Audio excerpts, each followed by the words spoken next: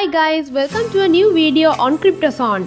In today's video, I will be explaining DAYTA ICO project for you. DAYTA Personal Data Monetization. Problems. Progress is certainly good, but still this phenomenon has a downside. Since data has become so abundant and so easy to manage, many corporations are using it for their own purposes without your knowledge.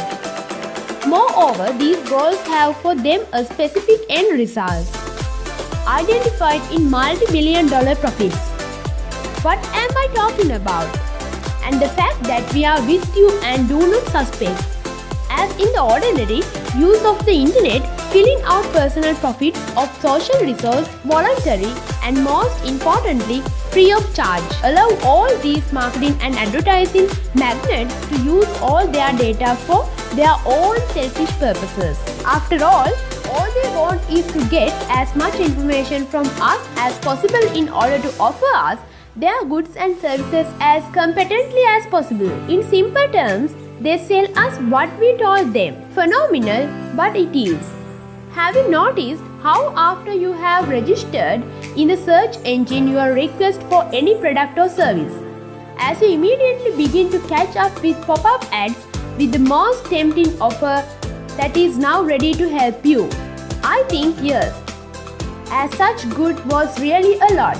But the problem lies not only in the users of our personal data, but more in the fact that they, marketing and advertising companies that collect and resell our data, earn a fortune. For clarity, I will give you a small statistic in which black and white can be seen just a huge growth. So, in the period from 2015 to 2017, the income from the processing of our personal data, Snapchat increased its profit from $59 million to $800 million. Instagram has grown from $630 million to $4 billion. Facebook rose from $17 billion from $40 billion. And of course, the flagship of all these online resources is Google, which has gone from $67 billion to $100 billion. Just imagine how much money all our personal data costs. And what is the most important thing that you should pay attention to here is how many tens of dollars you have earned from this. I think your answer, like most other readers, will be zero. In other matters, as I have, and here just the same lies the biggest injustice. Why do they use our data? Moreover, they often resell them to various brands and other well-known companies that use them for their advertising and marketing purposes. But at the same time, we do not pay anything for it. To solve this injustice, offer a unique decentralized project which we will now discuss in more detail. Conclusion.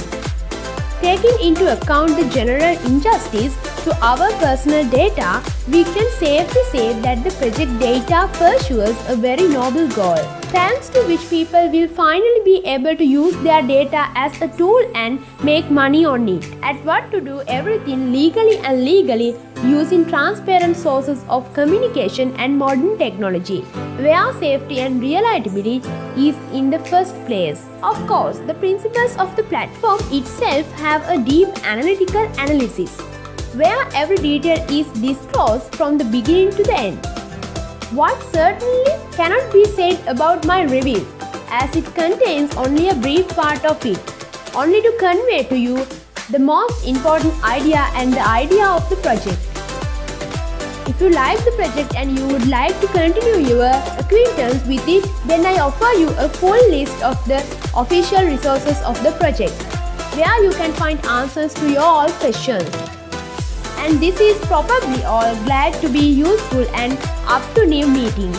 All the links in the description to all the platforms that you should check out from DAYTA. Remember that you are always interested at your own risk. Thank you guys for watching and see you in my next videos.